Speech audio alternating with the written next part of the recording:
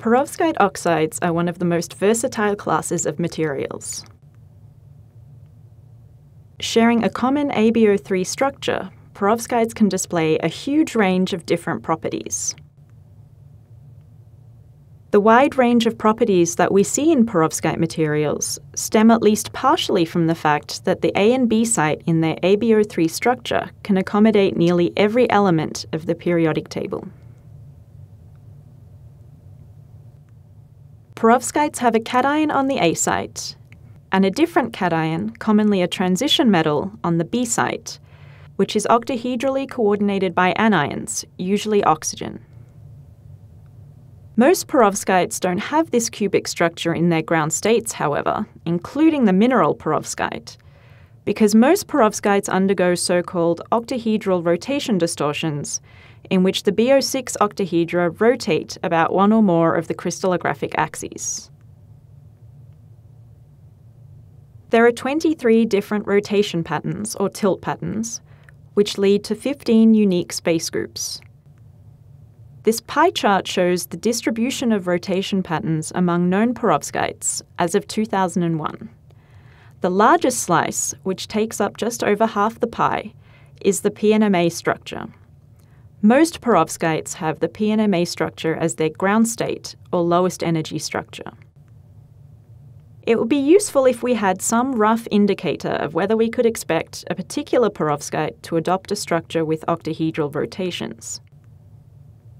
The tolerance factor is an empirical measure that relates the chemical composition of a perovskite to its stability.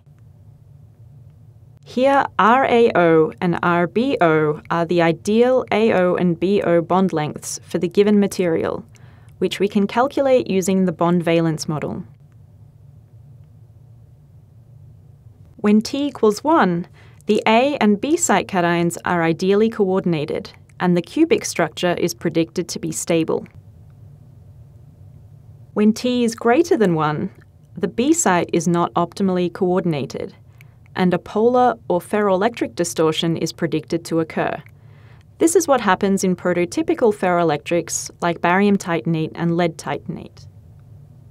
When T is less than 1, this indicates that the A site is underbonded. The bonds to the A site are too long.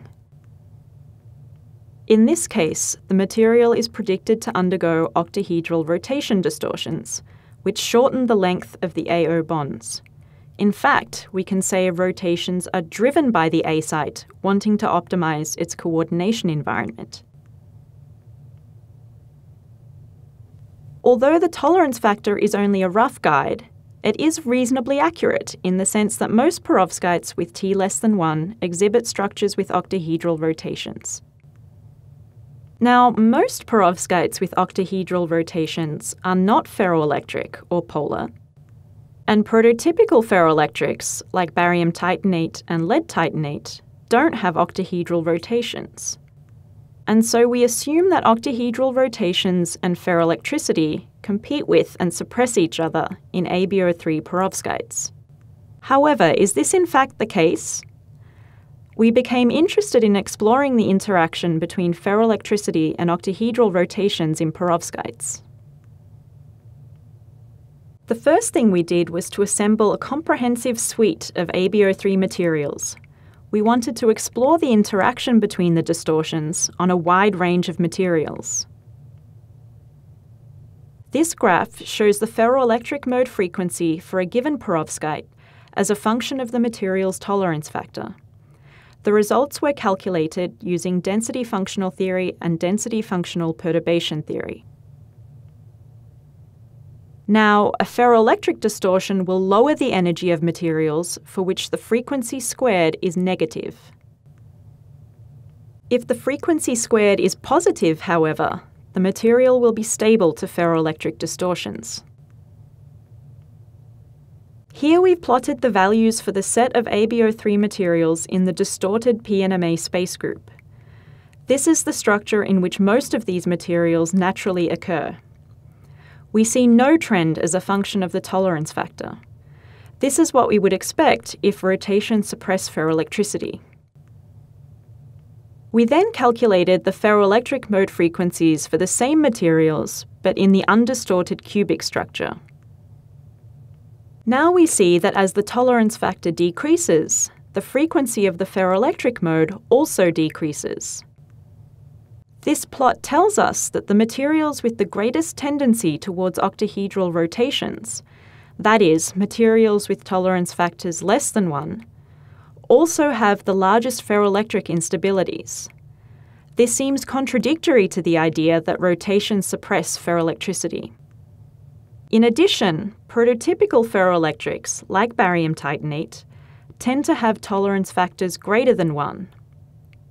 However, implicit in these interpretations of the data is the assumption that ferroelectric distortions are driven only by the B site, not the A site cation. Although A site-driven ferroelectricity is nothing new, what our research has shown is that the A site cation plays a much greater role in the ferroelectric mechanisms of many more AbO3 materials than previously thought. Understanding this, together with the role of the A site cation in stabilizing the PNMA structure, helped us answer the question of why there are so few perovskite ferroelectrics.